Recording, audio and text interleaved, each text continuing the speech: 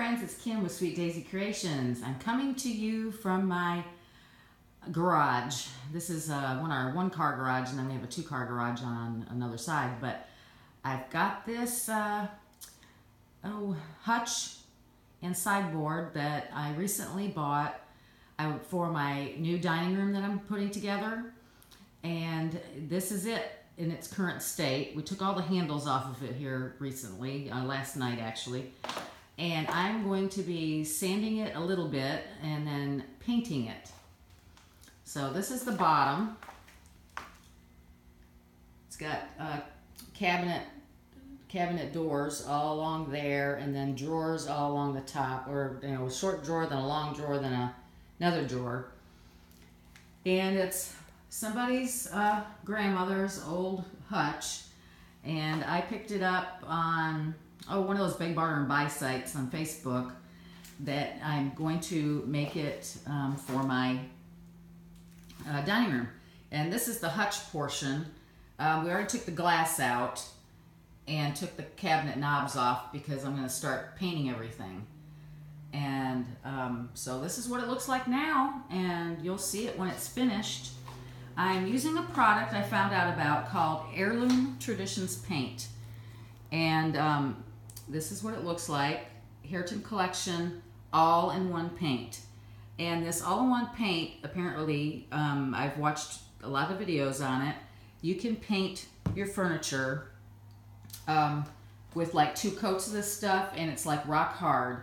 And it's a chalk paint, but it's got a primer in it and a bonder in it and all the stuff that you need to go on top of this without having to really sand it everywhere. I am going to sand the top because it's got some marks on it and stuff like that to kind of just smooth it out a little bit. You can see, and that's why I've got my Ryobi, I don't know if they call it a palm sander, whatever. And then I've got my 150 grit sandpaper.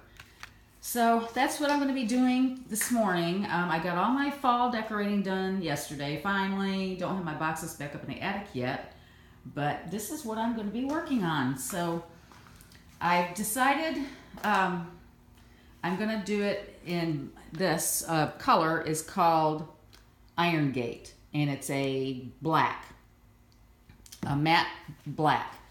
I decided to do black versus white because we're going to do the wall in that room that we are doing our dining room.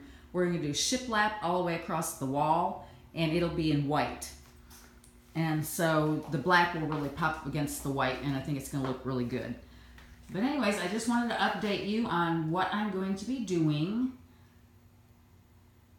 It's going to be kind of a, take me a while to work on it. Otherwise, I would set up my tripod and show you a little bit how it looks. And maybe I'll do that here after I sand the top. I do have to, they give you some instruction on this paint. You really have to stir it for a good while before you actually start painting. But I'm hoping it's going to make a lovely, lovely piece when it's done. I'm going to be painting every bit of it. On the top part here, I'm actually going to paint the interior as well. And I sort of kind of was thinking of leaving it the same, but I've decided I think I'm going to go completely black with it in the interior. But I think it's going to look really, really cool when I finish it. And I've seen somebody else that's on YouTube that has a really nice sideboard and hutch, and I just loved how hers turned out. She used, like, I believe an Annie Sloan paint, and then she went over it with a wax. Well, with this all-in-one product, you don't have to wax it. It's got the wax built in, so it's just an all-in-one paint, just like it says. So I'm hoping and praying it's going to turn out great. And anywho, I'm going to let you go for now, and I wanted to say hi to everybody. Hello to all my new subscribers. This will be the first time a video I've done like this. And I'm going to go ahead and sand my top, and probably, and then there's a few places that maybe around the bottom, I don't know if you can see that there's a little mark right there that I need to sand. I might use my hand with a piece of sandpaper on that. But basically that's about all the sanding I'm going to do, just because the top's a little bit rough.